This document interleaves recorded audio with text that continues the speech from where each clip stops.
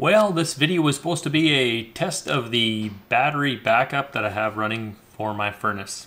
Instead, it's going to turn out to be why the APC battery backup had to come out and why I put something else in its place. So this is what I had for a current setup. Here's a picture of my furnace. It's a high efficiency natural gas. And I had an old APC battery backup connected to a battery bank of 2 lead acid batteries.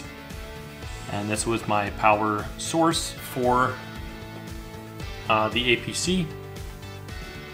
I then wired it in that the power that normally went to the furnace went to the APC. And then the plug in the bottom that you can see there in the picture or in the video goes back up into the safety plug on the outside. So initially when I did try this APC setup, it did work, so I'm not sure exactly what has changed or why it has chosen to fail, but I'm glad it's failed now when I was testing it or playing around with it, rather than waiting for when I absolutely need it. So here's how this whole thing played out. I had set up my voltmeter inside the furnace room and I connected it to my battery supply for my APC and ran on over, get the time on the clock, then head back over, and I was just going to yank the power out of the wall and watch it go. The burner goes for a little while and it'll just randomly quit. It'll only briefly run off the APC. Now this kind of stumped me here. One that I ended up doing to figure out what was going on here is I went to the bottom window of my furnace and it has a little status LED screen, and I checked that out and it gave me an error code 26. Well, one little Google search later for the furnace that I have tells me that is a line and neutral reversed. Now I figured this was no big deal. What I was going to end up just doing is taking my Polarity, correcting it, and off we go. At least that's what I thought. I flipped the Polarity around, powered everything back up, pulled the cord again, and lo and behold, still the same problem. Time to break out the old multimeter and see what's going on with this thing. So as soon as I pulled the multimeter out and I started checking the voltage between the pins, this is when the problem became apparent. If I go across the neutral and the line, if I go across the line and the common, I get 117 volts. But if I go from the line to the ground, I'm getting 75. And then when I switch from the common to the ground, I only get 51 volts. Now at the time when I was researching this, I had no idea what the heck was going on. This just seemed to me like it was broken. Upon further inquiry, I realized that a lot of the inverters, or the cheaper inverters out there, this is what they do, is they split half the current on both sides of the waveform, and it's not a pure sine wave like your power curve or your power company would supply you.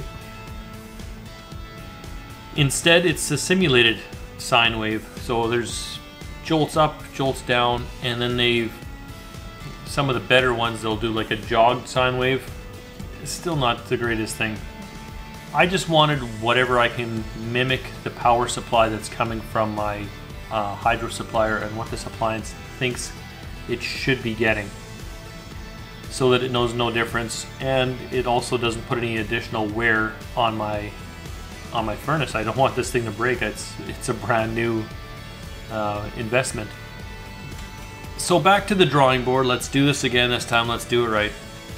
So I grab my little plug that's wired up, and all this thing does is it just lets me put a clamp on and just test any load to see what the amp draw is going to be. So if you have a clamp on amp meter, this is pretty straightforward. Clamp it onto the line wire, plug the thing in, hook up whatever load that you want, and you can test the load. So mine ended up being the highest draw that I've seen was around 500 watts. This of course is showing amps, to figure out what your watts is, just take your watts, just take your amps, multiply it by your voltage, and that'll give you how many watts. Now this is important for sizing an inverter.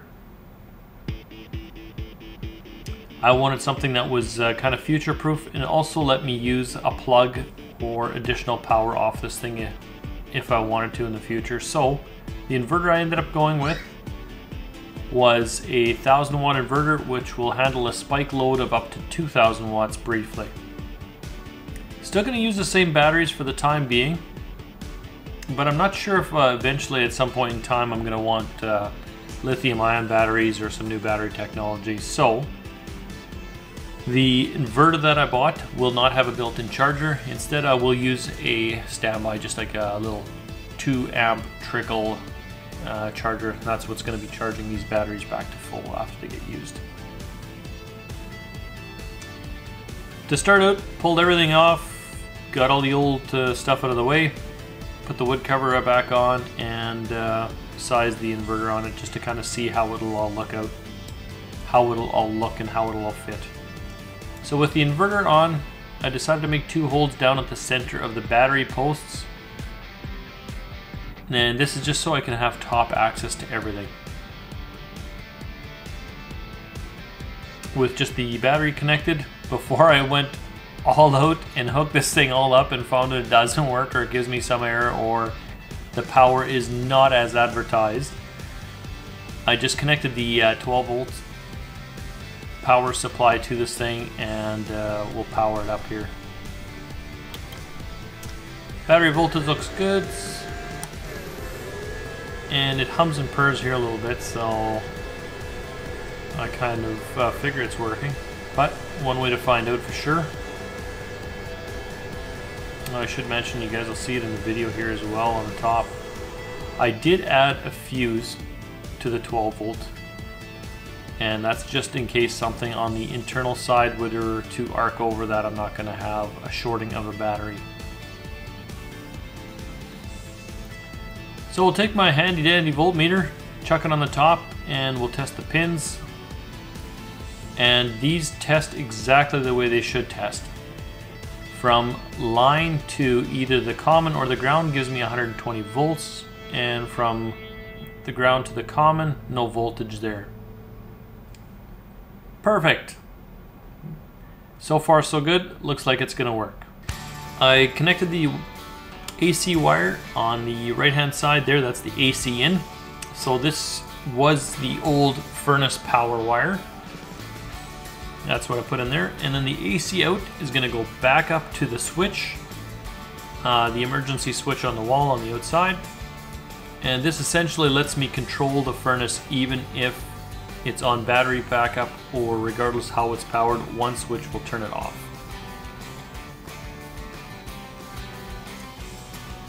12 volt down both sides, and as I mentioned earlier, there's a fuse in there to the 12 volt positive of the battery, as it's just another safety precaution. What I did with this bottom plug here, this is actually a live and battery powered plug as well. Reason being, in a case of emergency, if I do want to charge a cell phone or heat up my aquarium, it's going to be nice to just be able to run an extension cord over there in a pinch. So I'm going to power this thing back up, and the furnace goes on immediately. It took me a couple hours to get this all hooked up the way I wanted to, and it's cold. It's 30 degrees Celsius below outside, so it didn't take long for the house to cool off a few degrees. And the good thing about this is it's actually ramping right up to stage 2. You can actually see the watts there. 570 I think is the highest I've seen. And that's stage 2 heating. So that's the worst this thing will ever see, and it had no problem powering it. What's nice about this box, this inverter, is even after the power goes on, it doesn't just flip it right away. It actually waits a little bit to kind of see if that power is stable before it switches everything back over. So I really like that. It's near silent. and it's got all the connections and closures on the back, so the back of this thing looks fantastic now closed up. This, as far as I know, is will meet all the codes in my area. Again, check with your area if you're going to do something similar, but I feel like this is a much better setup, and I'm much happier that it's providing a clean or a pure sine wave to my furnace. There's two models of this thing in case you are looking at getting one. If you do want the charger built in, that's the XC. Other than that, the same one here, this is just a X1000, and as previously mentioned, I'm not sure which batteries I'm going to go with, and you know what, this thing probably does it too, or the XC probably does it.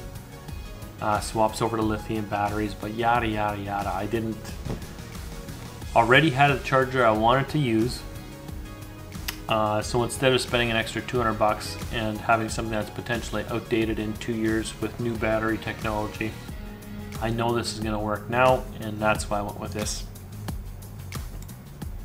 I did test it right away. I ran the furnace for about 15 minutes on it. Had no issues, no errors on the furnace, so the 15-minute test of stage 2 heating, no problems at all. Hopefully somebody found this beneficial. My apologies for the first video that maybe led somebody down the wrong path. So hopefully this will continue to work. It's working now. Only time will tell.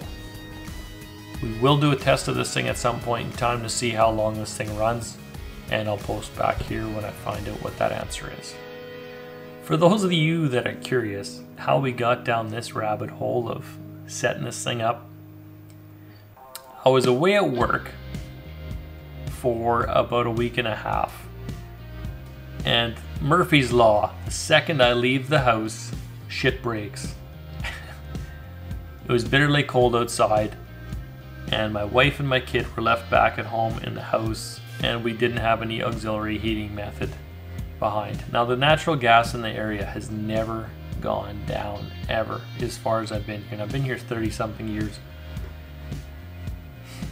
So I feel that if I can just supply power to my furnace that it can run, I'm leaving my family in a better